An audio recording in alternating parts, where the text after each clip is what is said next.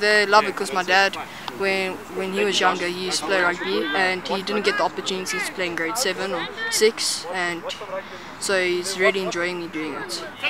My mom was, at first she was scared because she thought I was going to get injured and hurt myself, and especially because I had braces.